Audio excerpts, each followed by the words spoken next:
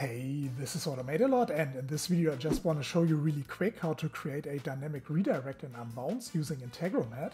So here I just have a little form with one form field, and after this form is submitted it should redirect to a Google search for the text entered into this field.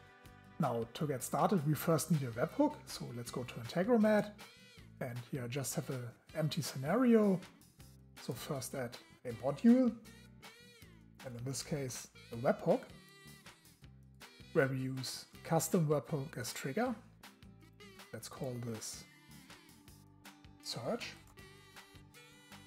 and click save. And now the webhook is waiting for data to determine the data structure. So let's copy this address to clipboard, go back to our landing page, and as form confirmation we select go to URL and paste our webhook URL here, and also we append form data to URL. Now, if you don't want to append all the form data but only specific data, check out the video link down in the description.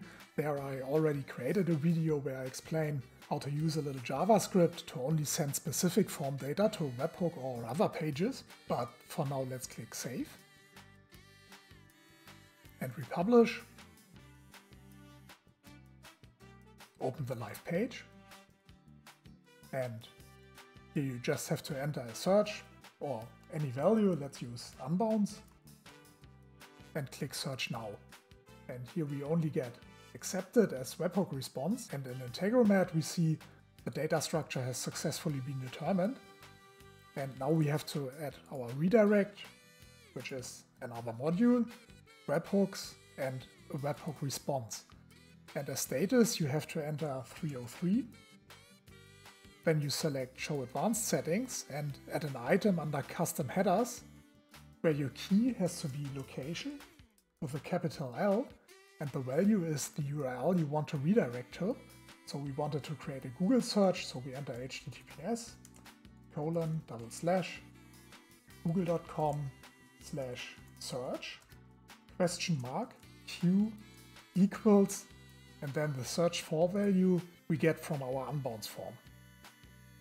And now click Add and OK, and that's it. Now if I run this scenario once, go back to the form, and again enter search for Unbounce, I can now click Search Now, and we get redirected to a Google search for Unbounce. And if I run the scenario again with a different search,